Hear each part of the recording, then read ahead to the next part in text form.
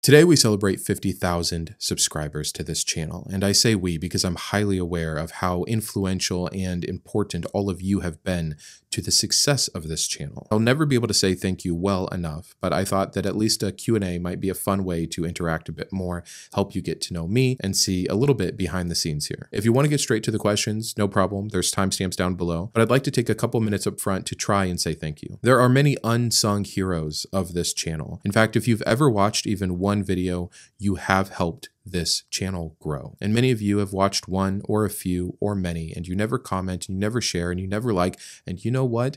That's still unbelievable. It's still crazy to me that I can help reach so many people. For those of you that take any additional step, let me just say an additional thank you. Whether you give a like or you watch every video, or you're one of the people that watches the videos all the way through because you know that it helps, or maybe you're one of the people that shared on Reddit or Facebook or some other platform. Maybe you are really active in the comments, going back and forth, encouraging other people who are reaching out for help, or even helping to defend me sometimes when I get a bunch of questions or pushback and I simply don't have the time or will to get to them. I don't take for granted any of you who have been here and helped in any capacity, no matter how small, but I do want to take an extra second to say especially thank you to those of you who have financially given to the channel. Some of you do it just through a random super chat here or there, and many of you have joined the Patreon, which is absolutely amazing and 100% necessary for me to continue to do this. I know some of you give it a lower level and some of you give it a higher level, and all of you deserve more than what I've been able to give you.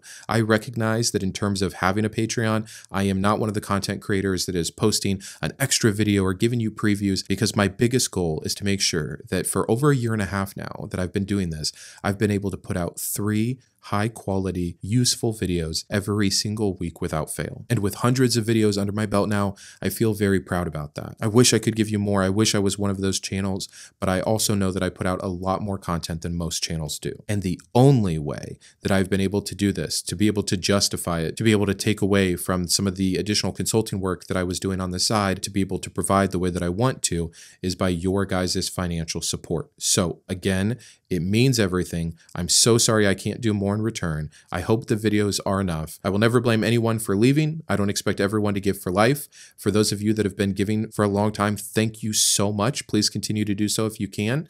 If you've considered giving and haven't pulled the trigger yet, now might be a good time to think about it. Help me get to 100,000 subscribers. That will be our next huge goal for the channel. Okay, all of that out of the way, and a very sincere thank you. Let's get to your questions. Would you still take down Christianity if it weren't for its immorality? That's a good question. By the way, I haven't seen most of these. I saw a few as they came in, but I really wanted this to be off the cuff. I don't think so, at least not to the same extent. My biggest goal on the channel is simply to help people who were in my position. I've said it a lot of different ways, but really that's what it boils down to. It's hard to change your worldview. It's hard to start over in any capacity, but from religion, with a fear of hell, the shame, the guilt, the judgment from others, that alone makes it worthwhile. And then yes, you do consider that many of the tenets, the vast majority, are actually immoral and harmful and disbeneficial to people's lives, or at least, if taken seriously, have the byproduct of harm, then I think it's a fight worth fighting. But if this religion were true and beneficial, I don't think I'd have anything to say about it. Sorry, my voice is going to crack a lot. I'm still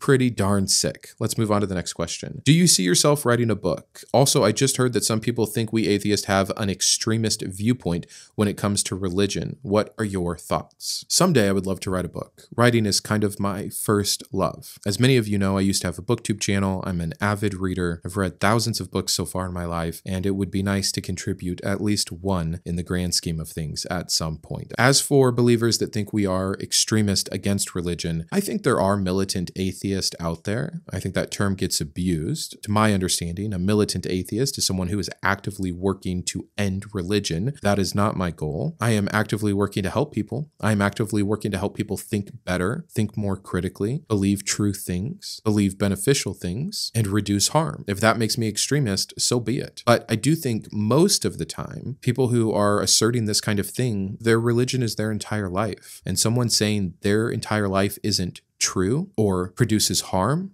feels like an extreme attack. I totally understand that. I just think they haven't thought all the way through it, and that it's more of a personal defense than anything else. How many topics of Christianity do you think are left for you to cover, and do you intend on covering other religions at some point, like Islam? I'm surprised I still have anything to say. I remember truly within the first couple weeks of making these videos, I was like, yeah, maybe I'll do this for like a month, 2 months. I'm sure I'm going to run out of things to say. You know, some of my first videos were like major topics. I talked about the problem with prayer, the problem with free will, the problem with the witness of the Holy Spirit. And I thought, yeah, there's probably, you know, a handful of more things to say. And then I started the secular Bible study series, and I thought, well, there's 66 more episodes at least. And then I started doing some reaction videos, and I thought, yeah, I can probably get some mileage out of this. But I mean, eventually there's not going to be anything else to say. And almost every week I kind of wonder, what am I going to talk about? But then some clip comes up, or I get some idea, or someone wrote a comment, or I wrote a comment back to someone and it sparked something, or I said something in a video and I'm like, oh, I'd like to actually expand on that. And here we are. And I keep a list on my phone and it's hundreds long. Unless it gets boring for you guys, I don't think I'm going to run out of material anytime soon. I mean, think about it this way. People have been able to keep preaching on the same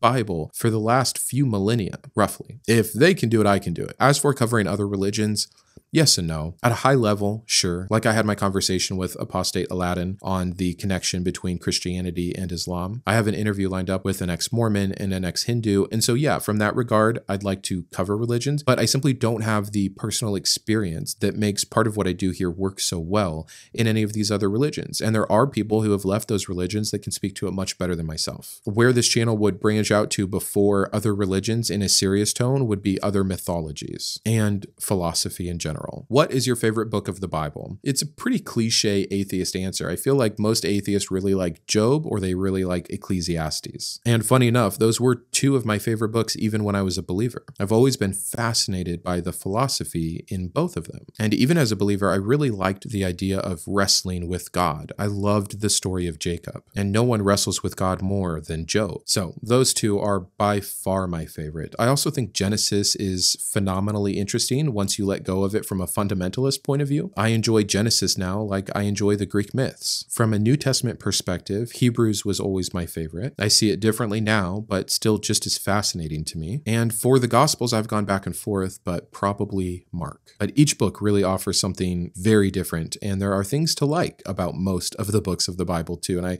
hope that I've shown that side of it during SBS as well. This person notes it's a serious question. Why didn't God cast Satan down to Pluto, Neptune, or Planet X? Remember Planet X? Vaguely. Planet X was like some hypothetical planet that needed to be past Neptune or something like that. And it's a good question. It aligns very well with my Why Did God Spare Satan video. It's just a different way of asking this. Like, God could have done anything other than literally send Satan to the one planet that he had his perfect, precious humans on. He could have sent him to these other planets. He could have destroyed him. He could have locked him up deep in the vast universe that we'll never be able to reach. But no, it had to be here. He has to have the agenda of trying to hurt us, which makes no sense. And the answer, I think, is kind of what I covered at the beginning of that. It works for the story. You need an antagonist. All good stories have them. And this is just mythology at the end of the day. So that's what I think. Is it possible to convince a very entrenched Christian that they are on the wrong path? Is it a lost cause? Something they have to come to themselves? Do I make it worse by questioning their beliefs? What a hard question. I think about this all the time. First of all, I have people in my life that, and I know this probably sounds crazy to you guys considering what I do, and for those of you that think I do it well, but I have not deconverted anybody that I know personally. Jesus himself says a prophet is not regarded in his own town. Now, not calling myself a prophet, but I think that the influence that we have as ex-Christians is extremely limited to those who knew us when we still were believers, or who just know us in general. However, I don't think anyone is a lost cause. I'm proof myself that the most ardent of believers can absolutely make a huge shift. Can you do more harm than good? It depends on how you go about it. If you can get into a genuine conversation and just say, hey, I'd really like you to consider this. This is what made me lose my faith, and I'm wondering if you have a good answer to this, or if you've even ever thought of it. I think that goes a long way. And it might take years, by the way. The very first time I had like a true doubt, not just like oh, that's a weird question, I wonder how that's explained, but I'm sure there's an answer. But from that very first, like, all the way to where I am now, a decade. So if you have people in your life you care about that you see are being harmed by religion, I think you do have a right or even a responsibility, maybe, if you really believe it's harmful, to say something. And this is the same excuse I'd give to the believer, or I should say justification. If they really believe I'm going to hell, I understand, even though I find it annoying and ridiculous at this point, why they want to preach to me. I think motives matter. If you're trying to win an argument or you want to be a debate bro, probably not. But if you see something that is going wrong and you think you can help, try. Does pineapple belong on pizza? Oh, well, I don't want to separate my crowd so quickly, but no. Of course not. Do you ever experience times when you become restless at night, thinking about the non-zero possibility that we both might be, in truth, actually deceived by an unseen force? Does it crawl into my mind every once in a while? What if I'm wrong? Of course. And I think that that's a good thing. Some of it, I think, is just years of indoctrination and deep-seated fear, and fear is very powerful. Some of it, I think, is a healthy skepticism, even of doubting my doubt. But it's become less frequent, and when it does happen, it's much easier to overcome because of a few things. One, when you really see just how clearly man-made this all is, just how inaccurate and inconsistent and fundamentally doesn't work this Bible is, this God concept is, it loses a lot of its power. It really does. And the more you learn, the more you become sure. I know that many people who were never believers will look at this question and be like, oh, see, you still struggle. No, not really. But there is a huge difference between losing your belief in the Easter Bunny and losing your belief in a God that you thought you loved and had a personal relationship with for 30 years, especially because baked into that story is what this person's talking about, the concept of deception, of being deceived, of maybe I gave myself over to sin. Maybe I let my doubt cause a rift between me and God. But then I just go back to what kind of a God would it be who lets a enemy of mine have control over my heart or mind to such a degree that I could no longer find truth? It's either a God that doesn't exist or doesn't deserve my love or relationship. And that is usually the thought that just kind of settles it. But if I really needed to, I can dig through what I know and say, oh yeah, fundamentally, this doesn't work. How did Christianity become the most popular religion? Well, this is a multifaceted thing. And if it wasn't Christianity, it would be some other religion. And it has been other religions, and it will be other religions. Islam will take over Christianity in most of our lifetimes. That's pretty crazy. It doesn't make Islam any more true, just like it doesn't make Christianity true now, just because it's so influential. A lot of people make this appeal to majority to prove the truth of the religion. And that just makes them ignorant of history, because throughout history, there have been a lot of other religions that were just as prominent among the people at that time. But specifically to answer your question, and I'm not saying you were making an appeal to majority, from a historical standpoint, it became useful. It was around at the right time. When it was just Judaism, notice that it did not have the crazy spread that it had. There's a few reasons for that. Judaism doesn't have the same calls for evangelism. Christianity does. Just as simple as the Great Commission from Christ before his ascension really does a lot for the Christian faith. Then you take the fact that half of our New Testament was written by the missionary of missionaries, someone that believed in planning and fundraising and moving around and sharing this word, calling it a mission, and being willing to suffer for it and attributing glory to that suffering. So you create kind of this not only call to evangelism, but you reward the struggle of it by it being the highest duty of man. Then the powers that be, in this case Rome, find it useful and help spread it. And then as that control shifts throughout the ages, it was many times done at the tip of the sword through conquest. There's no doubt about it. And I'm skipping a lot here, by the way, but another really huge point is that the people who first colonized and settled the Americas happen to be believers, or at least have this as their cultural religion. And then this country, because of its resources and everything that happened here, and it became a world power, that influence continued to spread and was a good base to send out missionaries. And there's just so much that has gone into this that I feel the injustice I'm doing to the answer.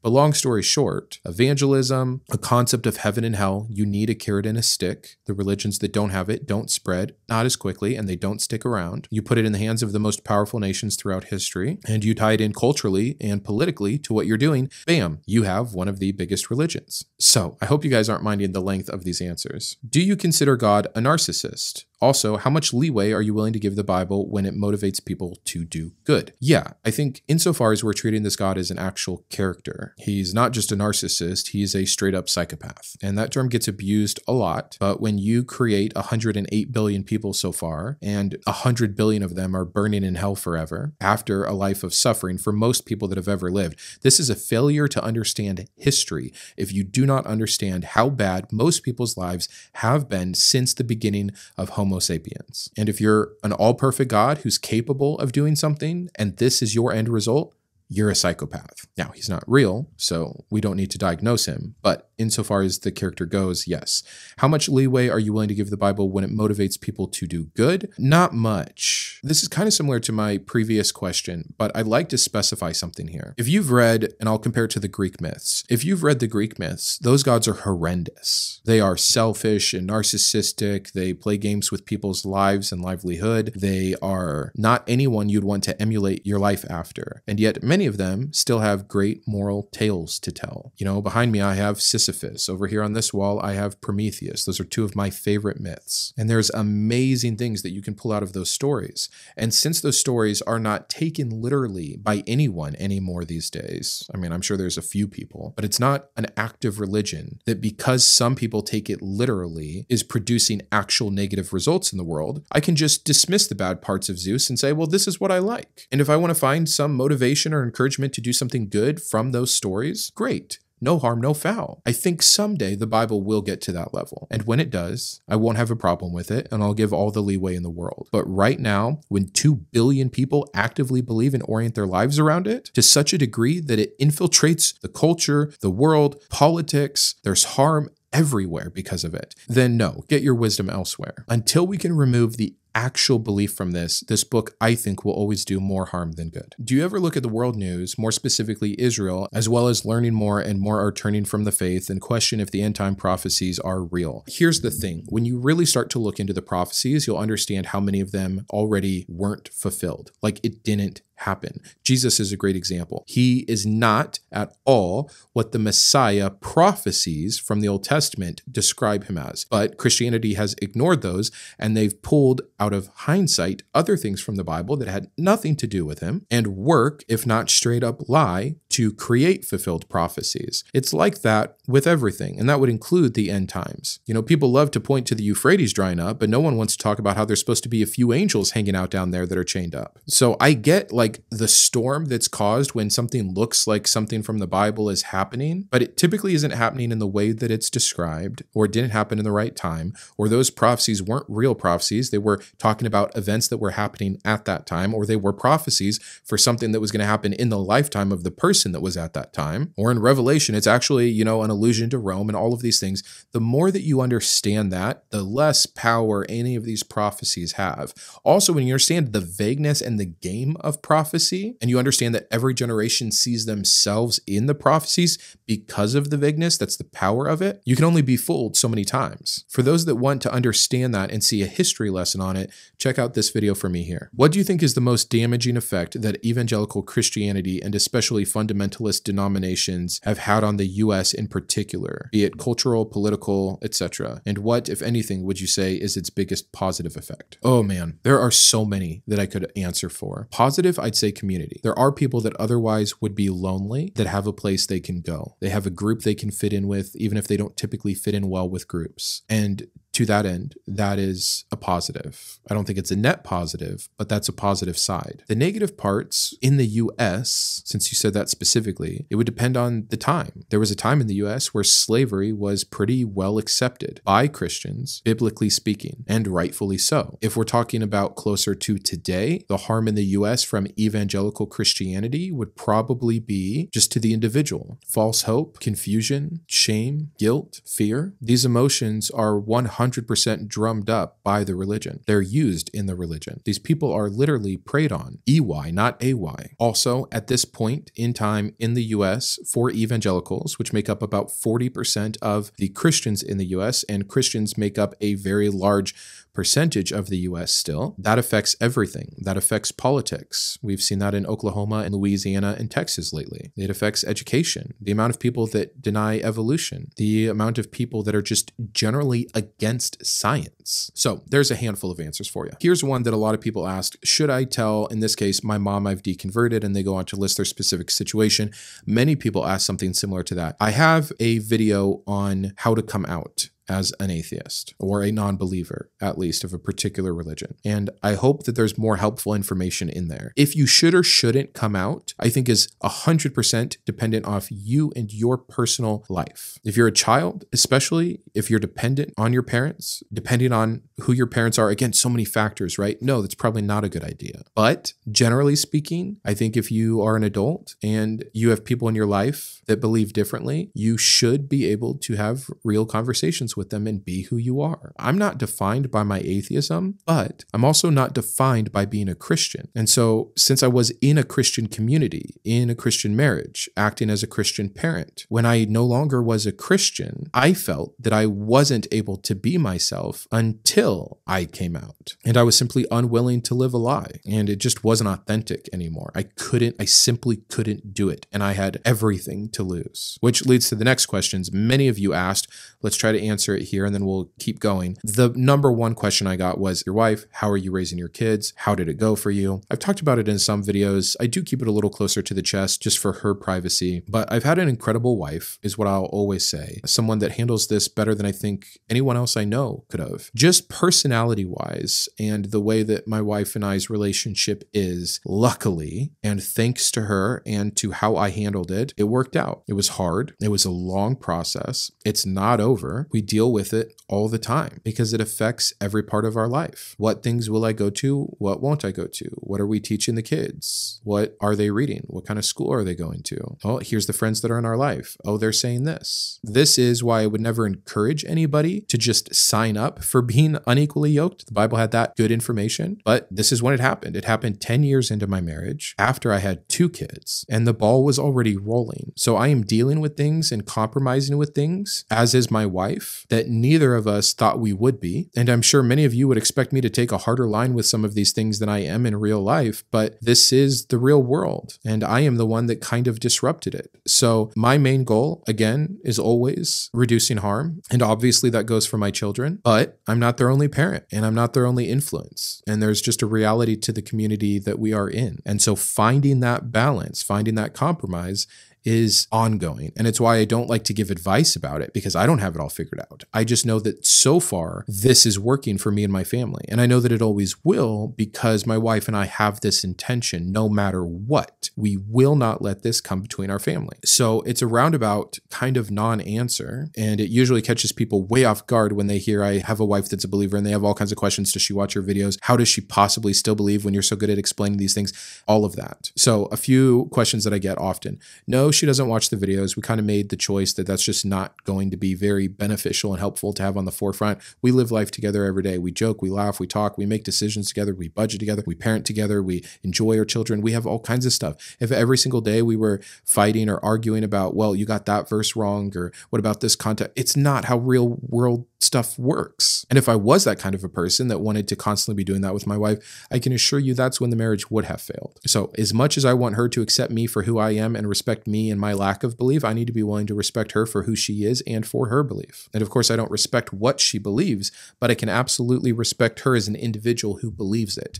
And this is encouragement that I would give to anyone that still has believers in their life. If anything, we have a higher duty and responsibility because we have been where they have been, but they have not been where we are. I know what it's like to believe. I know why I believed. I know why I believed despite the evidence against it. I know why I believed despite those hard verses in the Bible. That's where she's at. I get that. So it's easier for me to sympathize and compromise. She has never and seemingly can't get herself to be in the position that I am in, even hypothetically. So why should I be able to expect her to think the way I do? Hopefully that answers a vast majority of the questions that I got. What do you think about the development of the dating of the Shroud of Turin? So I've only seen a little bit of this, and honestly, the Shroud of Turin is not something that ever really excited me as a believer or a non-believer. So speaking from a non-believer standpoint who is non-educated in this, let's just say that the dating is all correct and it absolutely comes from the 1st century CE.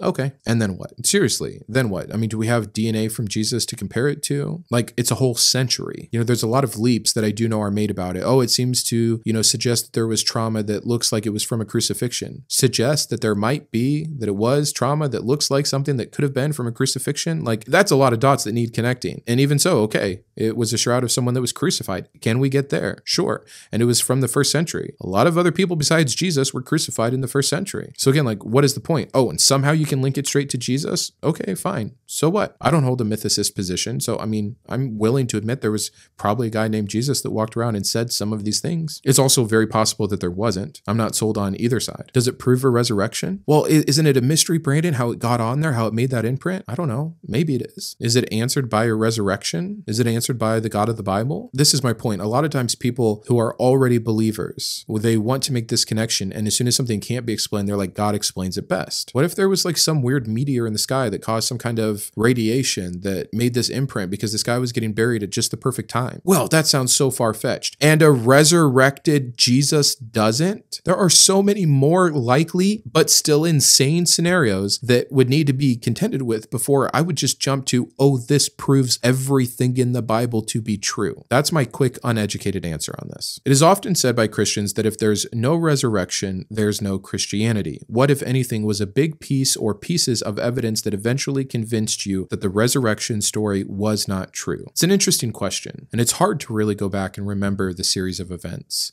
I dealt with, first of all, is my version of Christianity true? Long before I dealt with, is Christianity true? And then I dealt with, is my understanding of this God true? Considering that maybe he's just not the God I thought he was. Maybe he's more of a Calvinist God, and so there was a whole breakdown before I kind of got into the hard evidence of, oh, this thing didn't actually happen and here's why. One of the things that is pointed to a lot for me growing up was all of the witnesses to the resurrection. And it sounds silly because we talk about it so much and it's so obvious to people that are in this space. But the first time I really connected the dots that we didn't have 500 people saying something as a witness, that we had one man making an assertion of 500 people, I was like, whoa, this is one thing to dispute, not hundreds. Then you get into the contradictions between the Gospels on the resurrection, when it happened, who was there, where Jesus went afterwards, all of those things. And you're like, oh man, stories, unreliable, inaccurate. Then you get to the anonymous Gospels. You take away the veil of eyewitness testimony, and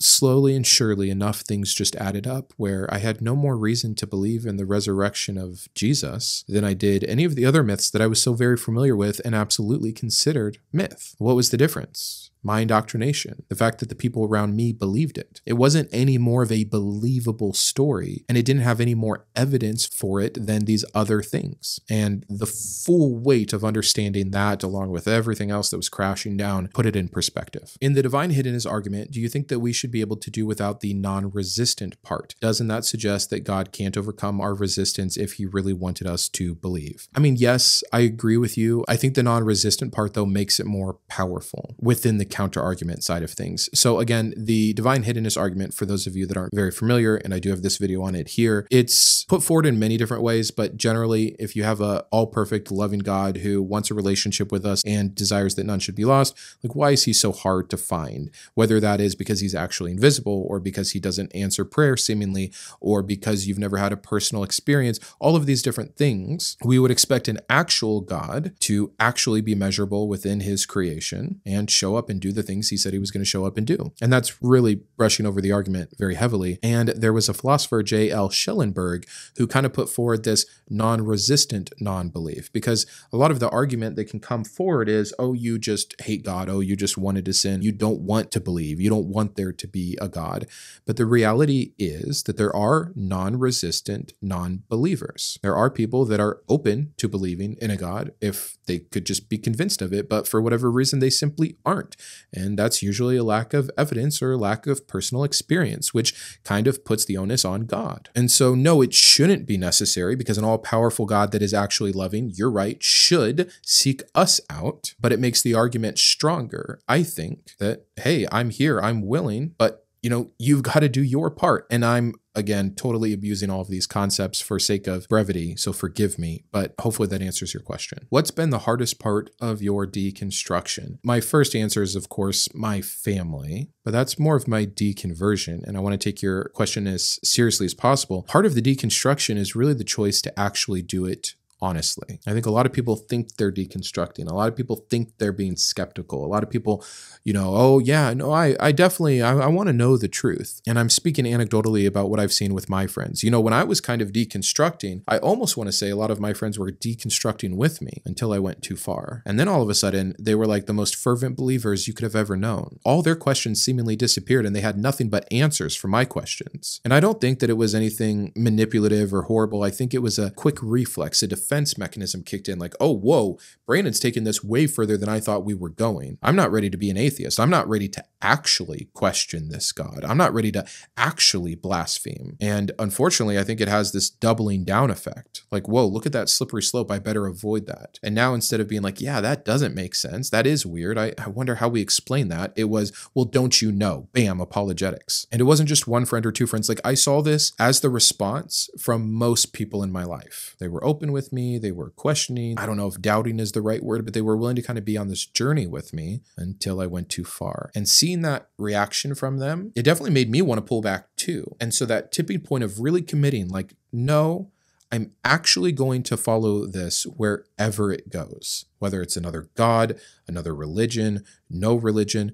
And again, like, people who haven't been in this situation, they can't understand. The idea when you are that level of believer of being an atheist is not only disgusting and horrifying and terrifying and shameful and everything else. It's literally like, you can't believe it. I can't tell you how many times, and I feel so bad for this, I told my wife, it's not like I'm going to become an atheist. You know, as I went further down that deconstruction hole, like, I've got this new problem, but it's not like I'm going to become an atheist. Like, oh, I see this so clearly now and this doesn't work, but it's not like I'm going to become an atheist. But there was a point where I had to be more honest about what I was doing and say, okay, like, if this is where it leads, I need to be ready for that. And I need to continue to look despite that. That's the hardest part of deconstruction, I think. My question is related to books. Would you consider updating the video where you talked about the books that have helped you through your deconversion process? I would really love getting more book recommendations. So a couple things. In the description of, I think, every single video, there is a link to an Amazon page that lists all the books I think are helpful for deconversion. And it's not just, you know, new atheism books. Some of them are about evolution. Some of them are about neuroscience and the brain. Some of them are about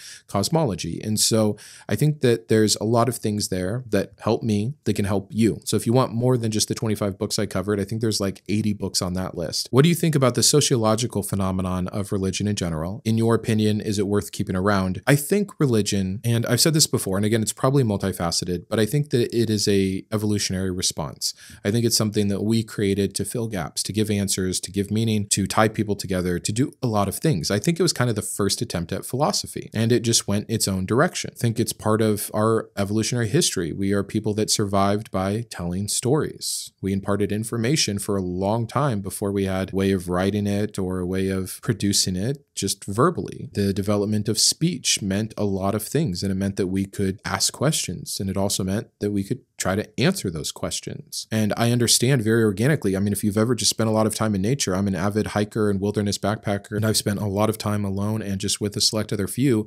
out in the wilderness with really not much. And whether it's the fear when you see a bear or what lightning really feels like at 13,000 feet and you're uncovered, or a flash flood in a canyon, or any of these things, of course people attached meaning to that. And we see those things that I just referenced in like all religions. We see people's fears acknowledged and explained. And I think that is a big basis for the beginning of religion. For its use today, again, community, fitting in, tribalism. There's a book, I think, is it Sebastian Junger, on tribalism that was really fascinating. You know, there's been so many studies done on groups of people and sociologically how we experience things together and relate to one another. And so, yeah, religion has been a pinning of that for a long time. And I don't think that it needs to die, but I do think that if all religions are kind of made up, if people eventually evolutionary get to the point through critical thinking and rationality that is just, well, we know that's not true. As we get more answers to things, we now know why lightning happens. We know why a flood happens. We know certain realities that we just couldn't know before, and they simply erase and don't provide room for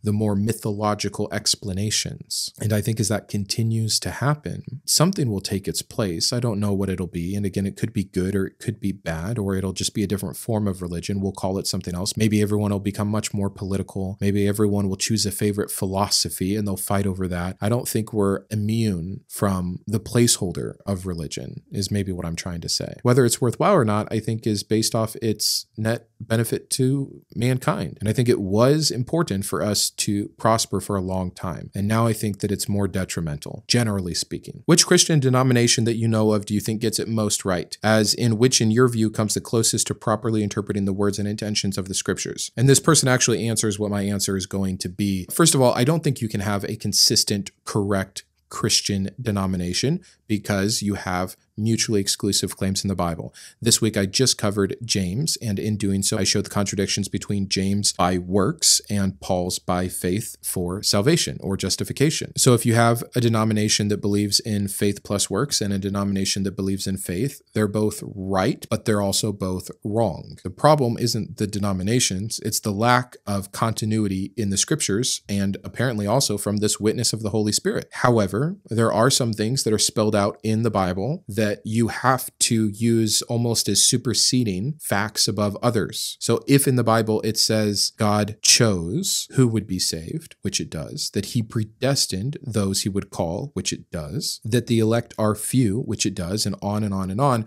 I think you have to, even if there's verses that point to the opposite of that, kind of go with that. And that looks a lot like Calvinism. It also matches up a lot better with the character of God that we see displayed instead of the more Christianized, idealized version of this God. God doesn't have to love everybody. Not everyone will go to heaven. Apparently, God just made some people as fodder. And it's not, again, emotionally satisfying, but it's maybe the most biblically consistent theology you can pull. Okay, we have a lot of favorites, and a lot of you asked favorites, but this person comments all the time. They deserve some answers. I should also first say, if you asked me this tomorrow, you'd get a different answer. This is going to be what's on the top of my mind today. Favorite food, any kind of bread, unfortunately. Favorite U.S. state, probably Utah. They really have it all. First of all, they have 5 of the best national parks. I mean, you get everything. You get the mountains, you get skiing, but you also get deserts and canyon lands. Oh, it's awesome. And I've done it all down there. A lot of my ultras that I ran and raced in when I was doing my distance running was down in Utah because it's my favorite place to go. Running 50 miles through Zion was pretty freaking epic. Favorite secular band?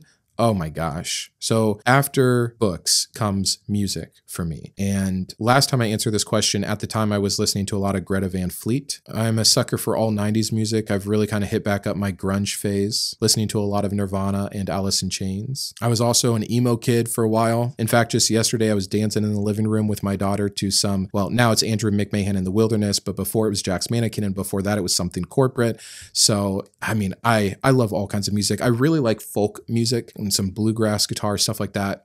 Everything. How do you balance having a full-time job and a YouTube channel at the same time? A channel where you post 3 videos a week and interact as much as you do in the comment sections. Do you work remote? Thank you for acknowledging that. Yeah, my full-time job is between 40 and 50 hours a week. I try not to let what I'm doing right now take away from my family at all, which means a lot of late nights or lunch breaks during my day job. I'm still a one-man show, so the editing that goes into all of this is also becoming very time-consuming, especially with the podcast guest. That takes a lot longer. And it's the reason that I can't script. Scripting adds a whole other dimension. And so there are many times, and I know many of you are very complimentary with my ability to pull things off the cuff, but I feel like I do a disservice to every single video and topic that I do, because I know if I sat down for a few hours and thought it out and scripted it out, I would say it just so, I would cover it just right. And I just don't have the time to do that. And so this is what you get because I have to cram things in. And so honestly, if I wasn't able to speak so well off the cuff, I simply couldn't do this channel. channel, because when it's time to make my Tuesday takedown, I find a clip, I play it. It's usually the first time I'm seeing it in its entirety, and then I react. And that's what it is. The secular Bible study stuff has taken a lot longer because I reread each book before I do it. So that's, once a week I'm reading a book of the Bible, and some of those are harder than others. I make notes about what I want to cover. I group up all the contradictions I want to cover. That takes some research. I jot down which problematic passages I want to cover, and that takes a lot of time. So I'm kind of excited for that to be done. By the way, I will announce here what I think I'm going to replace the Thursday episode with will be a study on every individual in the Bible, one by one. So the first Thursday after secular Bible study series, after Revelation, it will be Adam, or maybe Adam and Eve together. And then we'll do Cain and Abel. So yeah, maybe pairs, where appropriate, Jacob and Esau, etc. But we'll just move all the way down through the line. That will take us probably a few years. So I'm looking forward to that. So to answer your question, I've always prided myself on my time management skills. And whenever I get a chance, I sit down and work. It's also probably why I'm not in the shape I was 2 years ago, and why I'm not still running ultras. I have replaced some of that time and some of my other work time and consulting time for this. So eventually I might like to get back to a little better balance in life, but as long as I'm paying the bills and I have all the time for my family, we're good. I know you said you like philosophy. Do you view it more in a practical sense, philosophy about how to live and deal with ethics, or are you just into philosophy for philosophy's sake? Think of weird metaphysical ideas like fictionalism and subjective idealism. If it's the latter, what is the most esoteric philosophy that you buy into / think is interesting? I've always been interested in philosophy. Again, being an avid reader, it's hard to avoid. Even the greatest works of classic literature are filled with philosophy, and you can pull them out and then you see what they attach to, and then you read those actual philosophers, and all of a sudden you develop a keen interest in this. And so I like it for its sake. I also like it for its practicality. If we're talking about practicality, I've gotten a lot from probably like everyone, and this almost feels redundant or silly to say, but I do love Stoicism. One of the first things that I ever read was find a way to love what you already have, is essentially what it came down to. And I don't care if you think all the Ryan Holiday stuff is overblown. When you get good practical advice, like find a way to love what you already have, aka truly be content, that is just good, healthy, beautiful advice. I love that. By the way, most philosophies offer things like that. Jesus has said things that are absolutely as beautiful, profound, and useful. He's also said some horrible things. And, I love the Aristotelian ethics, but that guy was also down with slavery. So, you have to take the bits that work. Again, going back to that verse, test everything and keep what works, keep what's beneficial, keep what's true. And that's how I view philosophy. So I would never say I'm a Stoic, or I'm an absurdist, or I'm a nihilist, or I'm an existentialist, anything like this. I would never put myself in a camp. I like collecting ideas. I like collecting knowledge and wisdom and putting it together to make kind of a personal philosophy that works, because our lives are extremely individualistic. And what works for me in my situation with the people I have in my life and my set of circumstances may not work for other people. And so adhering to a philosophy is not something that I would ever necessarily recommend, but building a philosophy I think is incredibly useful. As for the esoteric philosophy, I wouldn't say that I'm bought into any, but I'm very interested in and have no problem considering the existence of some things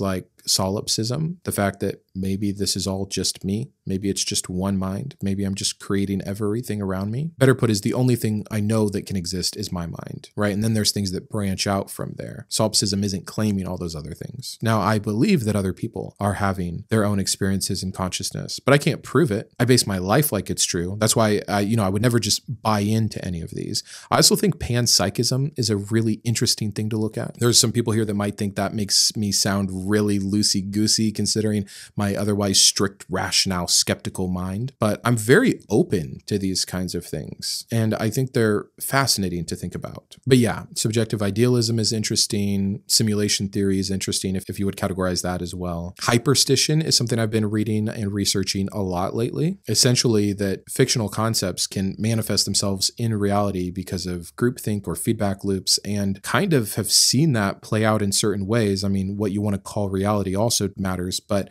that I think has maybe some practical application from a sociological point of view. I love non-dualism, which, of course comes from a particular Vedanta that I can't remember. But yeah, there's, all of it. I love it. I really, really enjoy it. What is your position on free will? I've been pretty clear about this. I am a determinist. I 100% do not believe in the idea of free will, specifically the way most people think about free will, libertarian free will, biblical free will, anything like that. I've listened to every debate I can. I've read every book I can, and I simply am just not convinced by anyone who makes any kind of an argument for free will. I don't see how it can exist. I also understand how hard it is to come to that conclusion. I know how adamantly I thought that was ridiculous for the longest time. But here I am, full-on determinist. Do you have a top 3 favorite philosophers or thinkers? I have 300 favorite philosophers and thinkers. I don't even know where to begin. Probably just because I brought up his name earlier, Epictetus. That's that guy right there. Epictetus is brilliant to me. The Enchiridion is one of my favorite works of all time. I love the fact that he was a slave who was still able to do this. A lot of people point to Marcus Aurelius and Stoicism in general, and he's a Roman emperor, and I love Marcus Aurelius, don't get me wrong, but I would never put him as high as someone who had to live out their philosophy more so like Epictetus. And it is about controlling your thoughts. It is about virtue ethics for sure. It's about inner freedom. And I just think that it's beautiful, it's useful, it's timeless. I don't think it's perfect. I don't think he as an individual is perfect. That's never something I would try to point to, which you'll understand for my second person I'm going to say, which is Nietzsche. Many people view Nietzsche as bad. He got a bad rap from his sister. He is often looked at as just a fad for philosophers. Nietzsche's thinking is absolutely brilliant. I don't care. And some of his more famous works are actually, I think, some of his worst works. But if you read The Gay Science or On the Genealogies of Morals, or even some of his personal letters, I'm just such a huge fan. He's done so much for me in helping me think about things differently and being willing to think about things that are hard or unpopular. So Nietzsche, as much as I hate the individual, Schopenhauer, his stance on pessimism is pretty interesting, but I wouldn't ever put him in my top 3. Like, how do you do that? I was early on more attracted to like the Transcendentalist, loved me some Thoreau and Emerson. They will always have a special spot in my heart, even more into the poetry side with like Walt Whitman, who is still kind of on that Transcendentalist viewpoint. I think I could read Emerson all day. I think it's just good quote after good quote after good quote. I've read Walden from Thoreau so many times. It's what actually got me into like long distance solo wilderness backpacking and showed me the importance of alone time and contemplation. I mean, so again, like some of these thoughts I might have outgrown, or some of these people I disagree with, but in terms of what I think about the practical application to my life, these are some that have played a role. In terms of philosophy though, in general, aside from Stoicism, I have a deep love for existentialism and absurdism, but I don't know how to choose. And then thinkers in general, you opened it up to just thinkers. I'm sorry, that's gonna have to be its own video, because when I think of thinkers, I also think of writers and novelists. You guys know I love Dostoevsky. I love James Joyce. I hate him as a person, but The Portrait of the Artist as a Young Man is one of the most amazing things I've ever read in my entire life. And every single time I read it, I get more from it. Bertrand Russell, though, if we're just kind of bringing things back into here in terms of a thinker and a writer and a speaker, I love Bertrand Russell. I think he's so important for so many things. So yeah, hopefully that answered some. Why does being angry immediately disqualify non-belief? It doesn't in general, and it shouldn't, but it does. This is the reality. It does to the believer. So you often hear me apologize when I get heated, when I get angry. It's because I often think of my audience, even though I know most of you who are watching now and who interact with me in the comments are non-believers, I think of it still more for people who are doubting or deconstructing, who are still in that belief. And anger is very unattractive to a lot of people, even if it's justified. And so I'm glad you asked this question, because I'd like to say everyone is allowed to be angry. There's nothing wrong with anger. Anger serves us. Anger is good. In fact, many people who are in very unhealthy psychological states, it's because they're not dealing with their anger. With that caveat said, when I am hesitant to show anger, it's because people who are struggling with their belief, or Christians in general who want to dismiss me or dismiss an atheist at large, anger is the easiest way to do it. Oh, see, you just hate God. You're just sad your life didn't go a certain way. You just think God should have done more for you, blah, blah, blah, blah, blah, blah, blah, blah. It's disgusting, it's stupid, but there's no sense in giving someone a foothold. And generally speaking, I'm not really angry anymore. I'm allowed to be angry. I would be justified if I were angry, but a lot of my empathy comes from my belief in determinism. And that's something I'd like to talk about more in future videos. Once you really understand that we are all a true product of our time and place and previous circumstances, it kind of takes all that zip and zing out of hating someone or thinking someone is so stupid or so wrong. And I still fall into that from time to time. Of course, I am only human. But if I were born as them with their genetic makeup, their parents, their history, their culture, their environment, I would be them. I would think as they think and do as they've done. I know this. I recognize this. And so I forget kind of why I brought this point up. Let's attribute this to sick brain. But I think it's okay to be angry, but it's not useful for my goals with this channel to display anger most of the time, except to normalize the legitimate position that many of us atheists find ourselves in who have deconverted. Here's an interesting one. If you erase exactly one verse from the Bible so that it never existed and couldn't cause future harm, what would it be? I would need to think about that, but I'm going to give you an answer with no forethought. As I think about a verse I'd want to take out, there's 20 more that sound just like it that do the same amount of harm. I was just trying to think, is there a part in the Bible where it says this is all true? And I thought of 2 Timothy 3:16, all scripture is God breathed and is useful for teaching, rebuking, correcting, and training in righteousness.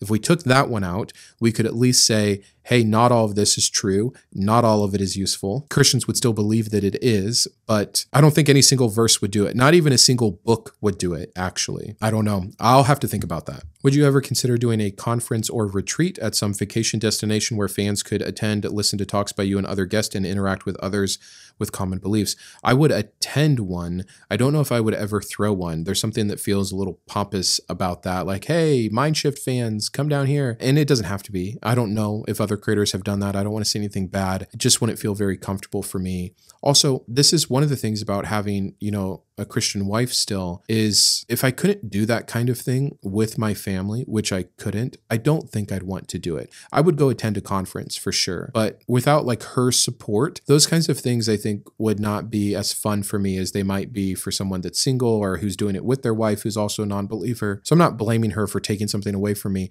It's just a reality of our situation. But I do hope to attend and speak at some atheist conferences, for lack of a better term. What are your thoughts on Eastern religions? So first of all, I think Eastern religions get grouped together too frequently. They are vastly different from themselves. There are some common themes, just like there's common Western themes, but I think Eastern religions, because they're older, have a little bit more fluidity than some of the Western, so to speak, religions do. Most of them are more philosophical in nature, or again, a lot of these other religions have pantheons, which open things up to be very different. It's the monotheistic religions that I think get you in the most trouble. Now, there is harm, and I'm continuing to learn about the harm that comes from, straight up Hinduism or Buddhism and things like this. So I don't want to say like, oh, they're not real. They're not real religions. They're not contenders. They don't produce harm.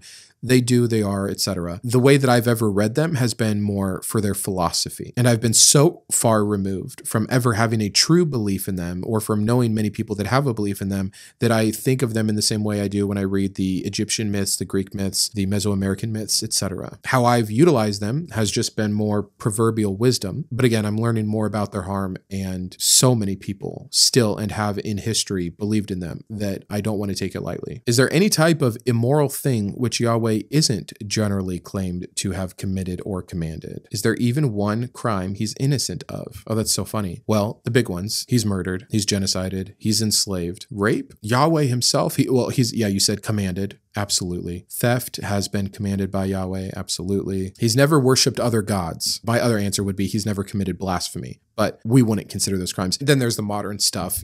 He's never shorted stocks unethically, stuff like that. But no, I think he's done all the big bad things that are maybe more universal or traditional crime. What do you think can be done to restore separation of church and state? That's a tough one. Voting is the obvious answer, even though I have very little faith in our political systems in general. general, but the only way they're going to be upheld is by having judges that will uphold it. I know that's the truth because there's too many people working to eradicate it. Individual stands are a big one. I just read the other day, I did the video on Oklahoma and the 10 Commandments in the classrooms, and there's something like 46 school districts that have openly defied that. And I'm sorry, I might be mixing up the Louisiana and the Oklahoma issue. Those school districts are actually following the Constitution, but they are breaking state law. And so I think those kinds of stands early and often are going to be incredibly important in pushing back. And awareness. I think that even, and this is a hard battle, but educating Christians on why even they should not want a rise in Christian nationalism or an erosion of church and state. The easiest way to do would be to point to the coming Islamic influence and rise in Islam in general, and that eventually Christians will be in the minority, and will they want their children having to read the Quran in school, having to recite Islamic prayers in school? No. So, protect this now kind of a thing. So appealing to their humanity in that sense. But yeah, it's very scary. What other religions, ancient or modern, are you most fascinated by or most interested in learning more about? Do you have a favorite among the different mythologies? Lastly, why do you think it is so very easy for most religious people to readily dismiss other religions as man-made or mythology without even having ever read much of them? Okay, there's a lot there. Let's rapid fire this because they didn't grow up with it, to answer the last part of your question. That's really it. If you are already convinced through sheer indoctrination that your God is the correct God and everyone you know, love, respect, and like believes in that God, the idea of some foreigner believing some old thing from some false religion, and that's the thing, the Bible, Christianity preps you for this. When you are in a monotheistic religion, the argument is simple. Well, look, it's a pantheon of gods. Like, not all those gods are real. That's what man does when they create God.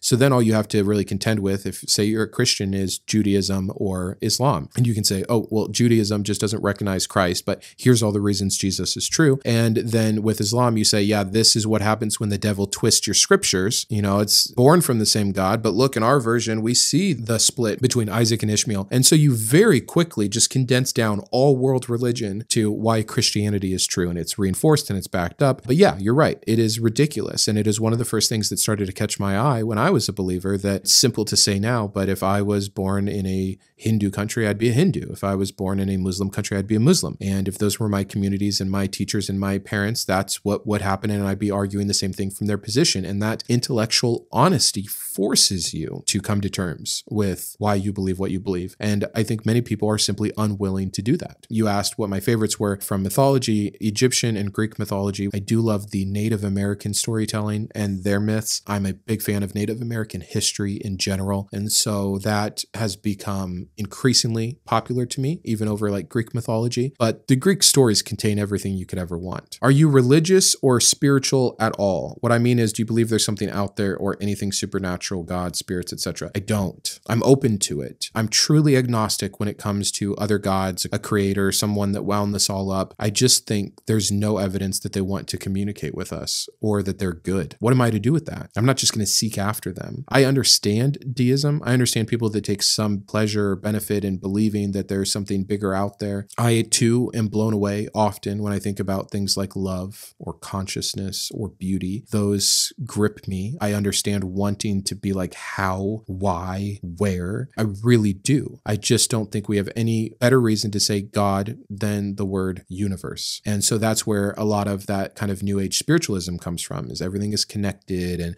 it's all about energy and love and the universe. And I'm not meaning to speak, with this negative connotation around it. But again, like, there's no proof, there's no evidence of that. We're just kind of jumping to a new conclusion. I think that stuff also equally can get abused and create false hope and answers for people. At the same time, I'm not like a hardline materialist. I'm just open, but think we don't have any good reason to believe in any of the things that have been put forth so far. So until something wants to be revealed, I just don't know and kind of don't care. But no, I don't believe in ghosts. I don't believe in the supernatural. I don't believe in anything like that. But I do like the beauty and the poetry of like everything being made up of energy and energy just transferring. And that to me gives a nice poetic automatic answer for death. You know, I've had conversations with my family about when I die, I want to be buried with a tree so that my energy is providing sustenance and life for the next thing. And it's something beautiful you can go and look at. And even though I know in no way am I there, it's still something. I'm not some angry, calloused, heartless person over here because I deny the existence of a particular God. I still do see those beautiful things and want to create meaning and symbolism in my life. I'm a big fan of ritual still, but I would not say I'm spiritual and definitely not religious. What is your opinion on near-death experiences in general? I freaking hate NDEs. They are never consistent. They don't mean anything. It's not death. It's near death. Whatever happens in the brain is happening in the brain. And if there was a God that wanted to show people something when they get close to death, that's so stupid. That even makes the divine hiddenness argument worse. I have to cut off circulation for a certain period of time before you're willing to let me see heaven or hell. And if I do and can get myself back by medical intervention, which you had nothing to do with, that's okay with you. The best I can understand is that we have this DMT in our body. A small amount gets released at death. It probably happens when our body thinks it's about to die. People trip. They see all kinds of stuff. It's influenced from what is in their subconscious, from their upbringing and their culture. So of course it looks meaningful and specific, and they come back, they have this story. It's impactful. I get it. And people talk about, oh, what they say on their deathbed, but it's also confirmation bias. They're only talking about the ones that say like, Jesus. They don't talk about the person that says ladybug because they're out of their mind on pain meds. You know what I mean? So I don't buy into it at all. And I've looked at it a lot. I just think that there are better explanations, and that when you follow the logic all the way down the well, it only leads to worse answers. What's the reason behind your YouTuber name, Mindshift? I would love to tell you there's this huge story and I took months and months to really think about it and pick out just the right name. I'm pretty fast at making decisions. So I hopped on YouTube and there's a little thing where you can check for usernames. And I sat here for a minute before I typed anything in. I wanted it to be something about truth. I thought about like truth seeker or something with knowledge or wisdom, but that sounded a little pretentious. There were some things that I thought of, I can't remember now, but they sounded a little too antagonistic. I didn't want anything that was like in your face. I wanted it to be something open, something inviting, but also that communicated what was going on. And I thought about my own story and I thought about like, how is this defined? There was a real change that happened, and not just from losing my faith, but in my life in general, in how I processed information, in how I approached new decisions, in how I approached other people. It was like this total shift. So then I had the word shift, and then it was just another second or two before I arrived at it. It was a mind shift. It's this entire kind of change from the very top. That was it. I hope that this helped you understand me better and maybe enjoy my future previous videos more going forward. Thank you again for all your support in any fashion that you do it. I am still blown away that this is at 50,000. The next goal, let's just go for it.